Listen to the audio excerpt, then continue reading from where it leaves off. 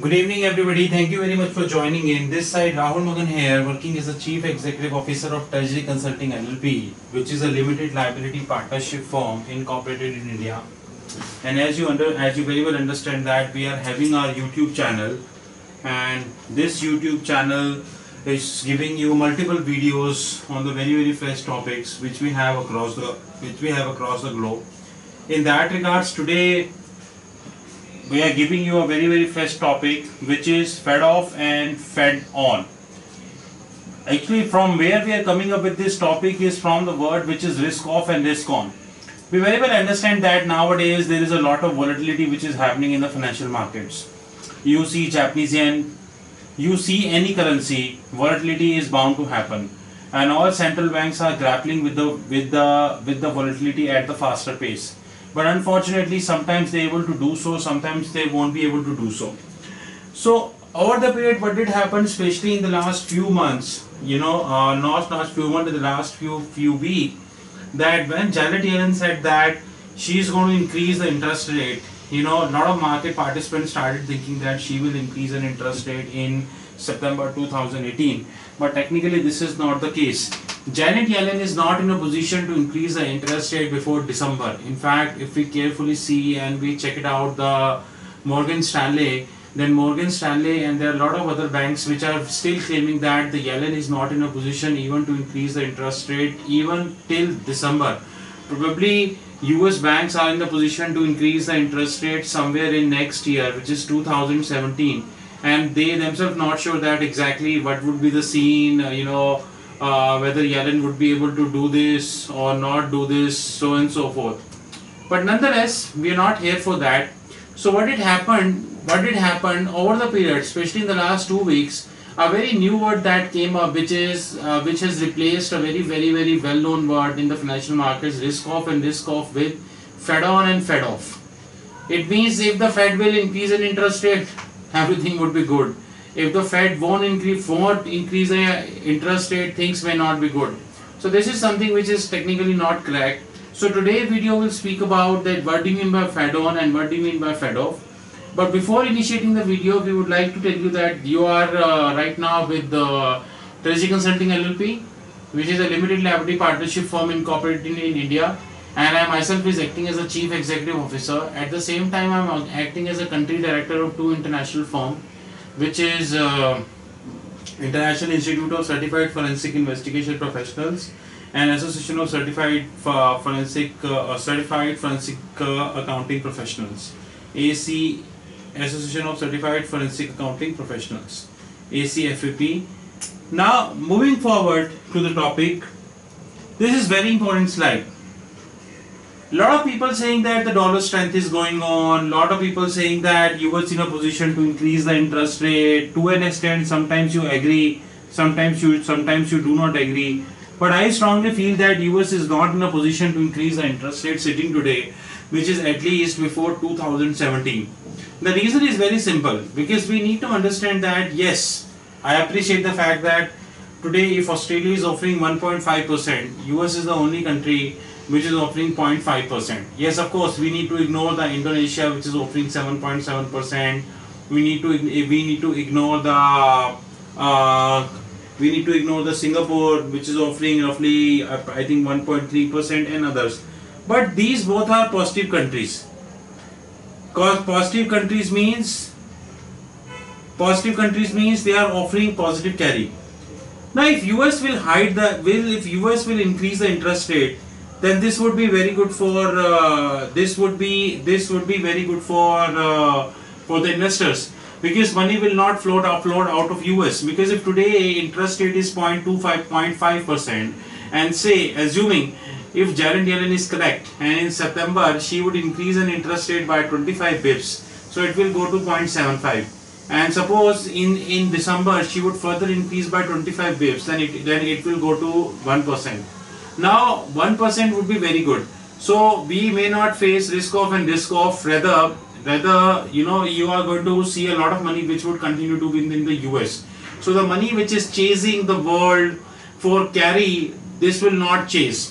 So and I strongly doubt that the money which is flowing to Singapore, to an extent Indonesia, to an extent US, to an extent I would say your Australia.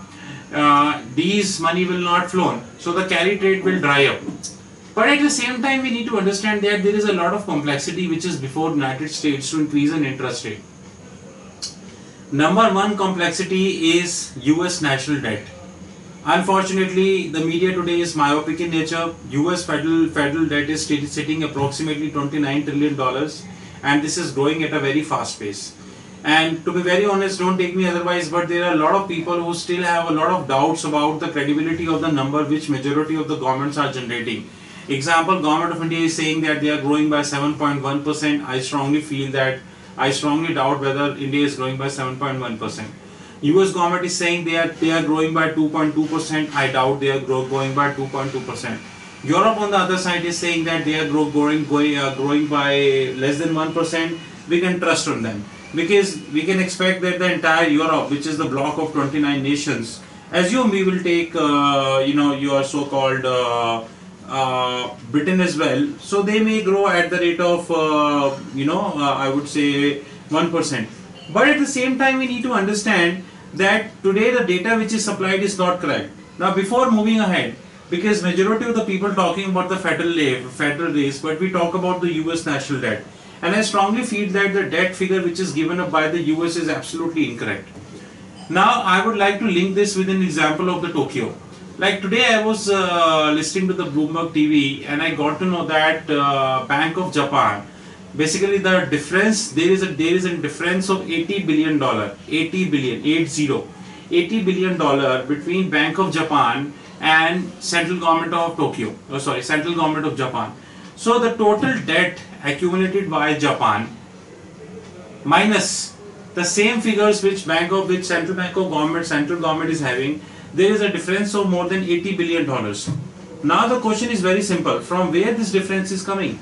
This difference should not come, because if this difference is coming, then there is going to be an issue.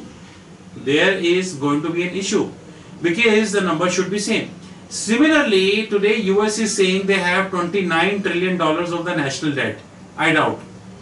I strongly doubt that US is having $29 trillion of a national debt. In my view, the debt is more than I think it is more than $40 trillion.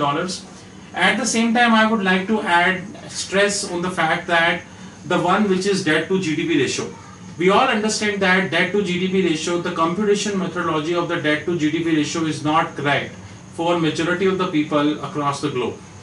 Like we had posted a video also wherein we showed that the way you are calculating the debt to GDP ratio is not correct vis-a-vis you should calculate. So this is one way. Unfortunately, we all understand that the media is myopic in nature. Nobody is thinking in that direction, and people really are not interested in, not bothered about how people are calculating the interest rate, and so on and so forth. Second problem is the safe haven. Yes, I absolutely, as a corporate treasurer, I absolutely agree with the fact that dollar is a safe haven currency. But at the same time, I strongly deny the fact that dollar is the only safe haven currency. Because dollar today turned out to be the safe haven currency only because euro is not been able to perform well. CHF, which is Swiss franc, is not in a good shape, and Swiss franc is anyways is an American ally. We all very well understand that Swiss franc is an American ally.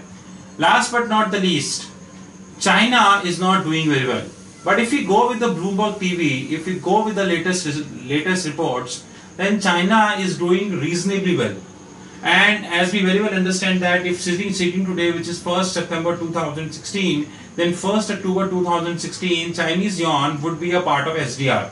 SDR stands for Special Drawing Rights. So if Chinese yuan once, which is 30 days from now, plus minus 2-3 days, when Chinese yuan would turn out to be a part of SDR, then it would going to be very good, because this will give a very good status to Chinese yuan, and after all, the Chinese yuan would be an official reserve currency of the world. So I am not a very strong believer of the fact that the dollar is the only safe haven across the globe.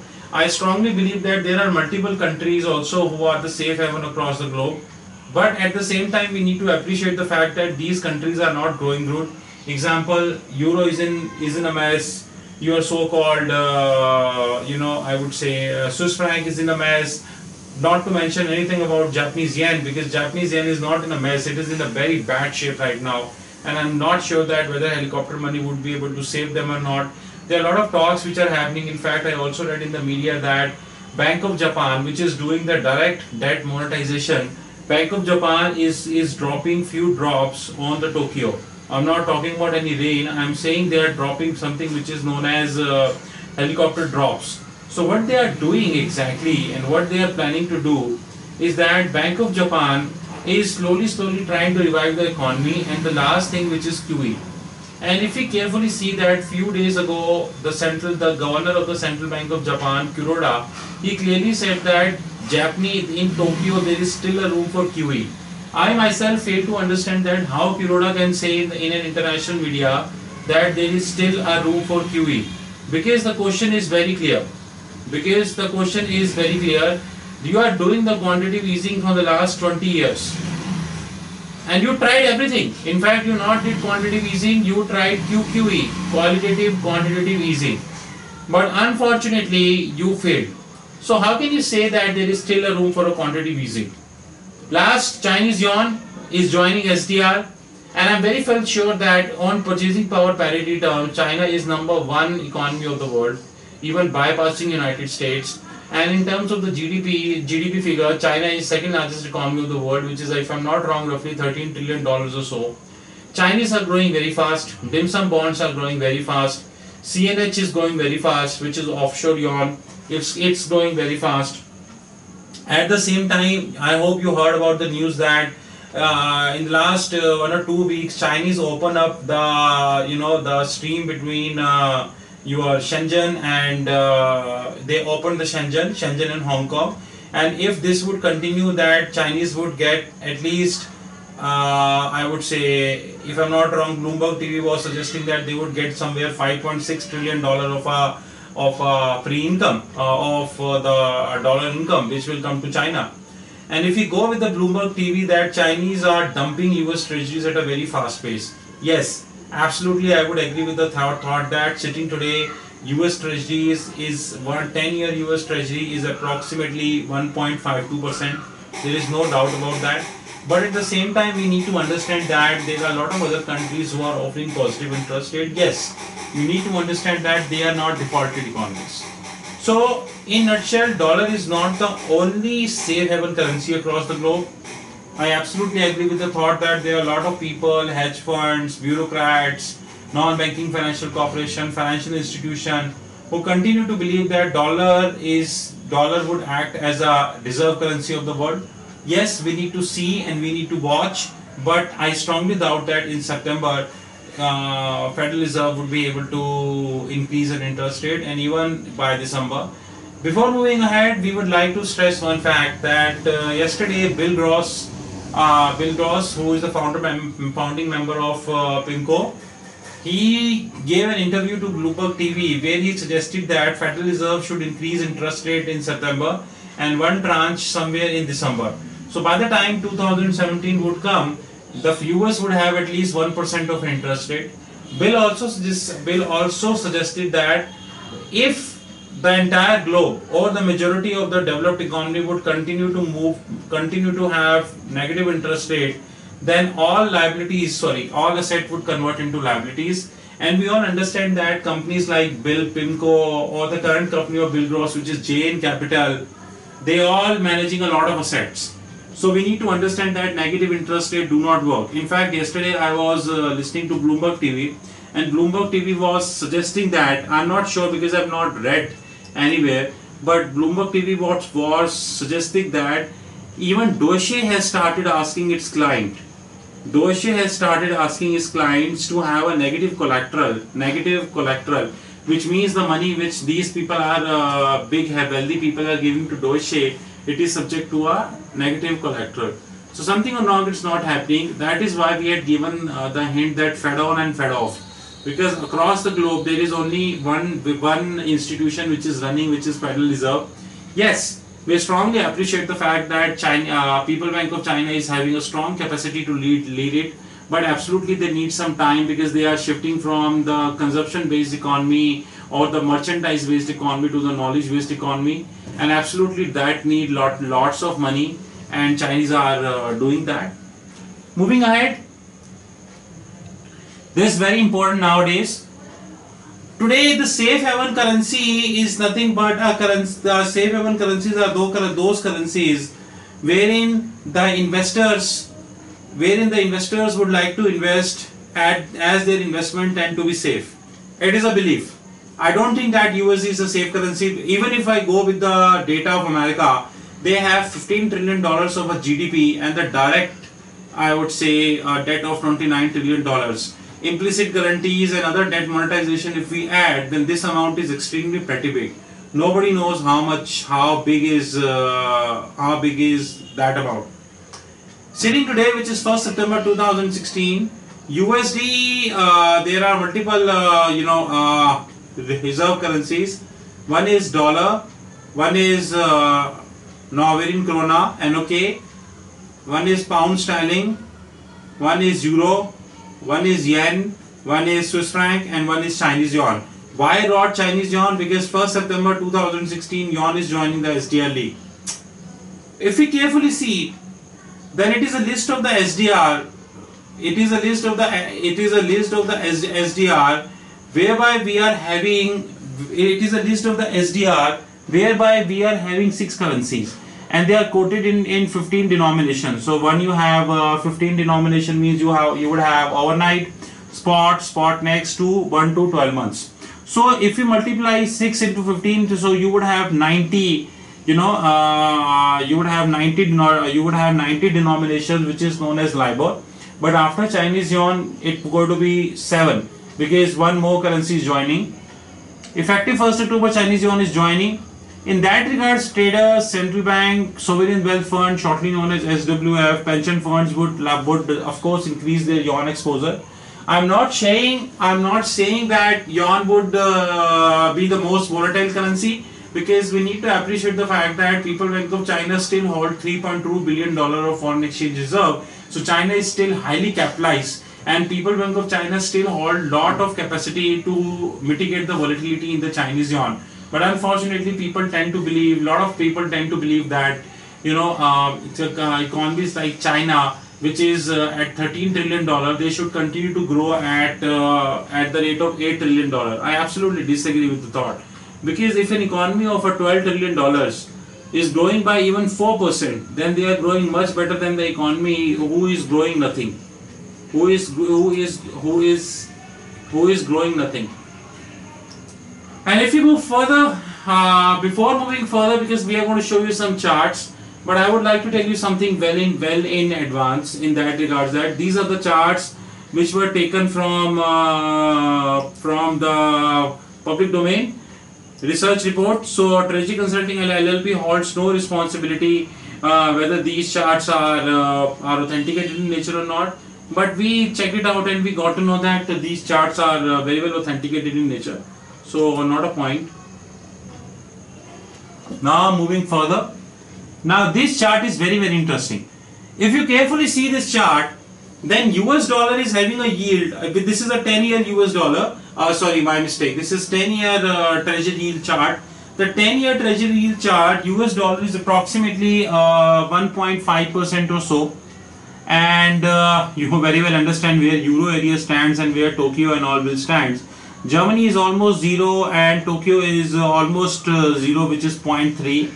So US is the only economy which is offering on the 10-year, which is approximately 1.5%. But at the same time, we also need to appreciate one fact that if US would increase interest rate from here, then I am pretty sure that a huge amount of money will enter into US. And I may not be surprised that if US will increase an interest rate here, then probably we will shift the capital flight. Now what do you mean by capital flight? What I mean to say that money will flow from emerging market to US. I may not be surprised. That is something which we sincerely need to check. Because US 10-year is offering 1.52%, which is highest. Of course, we need to ignore Indonesia and others. Moving on the next chart, this is very interesting chart. If we see that the yield curve on the German bond market, 31st December 2015, the German 10 years yield was approximately 0.4 and sitting today it is negative. You tell me central bank which is going positive. Tokyo is in negative, Germany is in negative, I think France is in negative, Switzerland is in negative, Europe is in negative. I doubt that Bank of Japan would be able to increase interest rate. Bank of England would be able to increase interest rate in the near term. And when it comes to the Tokyo is in a mess. So few things which we need to consider very sincerely, that yes, the upcoming time is Fed on and Fed off, because lot would be dependent upon Federal Reserve, and I strongly feel that Federal Reserve, if not increase interest rate in 2016, but will surely increase interest rate at least by 50 bips in 2017. And my dear friends, sincerely speaking, if this would happen, this would be a catastrophe for the developing economy, especially like India, because money will start flowing out of India. Because here sitting in US I am getting 1%, and you all understand that Indian economies, the economy like India, are following accommodative monetary policy. In accommodative monetary policy, what you are doing, you are trying to reduce the interest rate to stimulate the economy. You are trying to decrease the interest rate in your system, which I strongly doubt whether this would work or not. At the same time, the threat would always come on Australia, because their overnight rate was 2.5%, which did decrease to 1.5%. But at the same time, we should not forget that Australia is still 1.5% plus, and India is having a lot of pressure wherein they are asked to reduce the interest rate from present, which is 6.5%. And I strongly believe that the next governor, which is Urjit Patel, will decrease interest rate by at least 100 basis point, if not in 2016, then somewhere in 2017. So interest rate are bound to decrease. In a nutshell, if we summarize this video, we are making sense that the world is revolving around Fed, because people don't want to trust on People Bank of China, but Treasury Consulting and LLP is strongly believing in China. We strongly believe that China will surely come forward, and after all, we should not discount the fact that China is the second largest economy of the world. At the same time, we should not forget the fact that effective 1st October they are joining the SDR. So if they are joining the SDR, their currency would obviously be the reserve currency of the world. Yes, the world would continue to revolve around Federal Reserve, and because easily nobody wanted to appreciate the fact that the China is growing. Nobody wanted to appreciate the fact that the things are changing. People still want to have an habit that the world will continue to move towards US. So with this, we wanted to give you a small introduction about Fed on and Fed off. There are a lot of other videos on the way. I hope you like this video. You are most welcome to contact us most welcome to contact Treasury Consulting LLP. As you understand that we are having a brand which is Foreign Exchange Maverick Thinkers. So this brand is everywhere. If you see, we are on Dailymotion, we are on Dropbox, we are on LinkedIn, we are on Skype, Google Groups, SlideShare, WeChat, Snapchat, WhatsApp, Telegram, Facebook, YouTube. We are everywhere, and we are strongly growing. We are serving millions of members every day, and we hope we will serve several millions members very soon.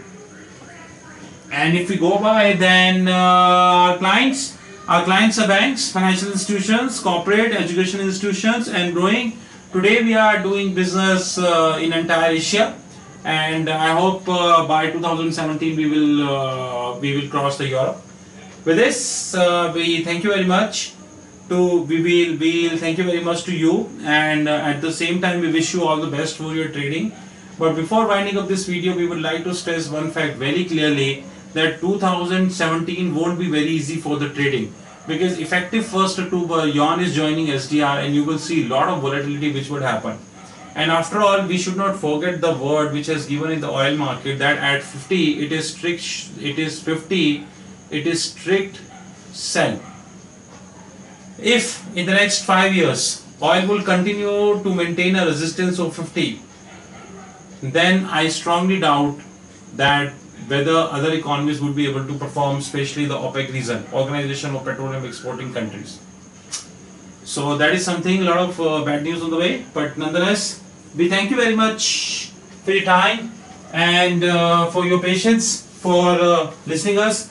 There are a lot of other videos which are on the way, which we are coming. Like our upcoming video would be on the Deutsche Bank scandal, and one video which we are uploading. This would be cover the Wings trade of which would be covering the Wings trade. Thank you, and have a nice time. Thank you.